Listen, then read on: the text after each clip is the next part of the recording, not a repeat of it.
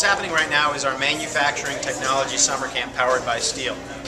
The students behind me are right now building prototypes of 3 different types of clocks.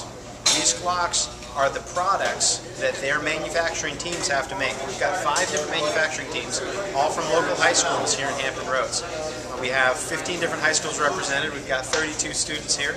And yesterday, each team built a 3-axis CNC mill and uploaded 3 programs into it so they could manufacture clock faces. Today, they're building prototypes. Tomorrow, they're going to get their product requirements and figure out their production plans. And on Saturday, they'll have 2 hours to build their production requirements and be judged on how well their teams run as a manufacturing company.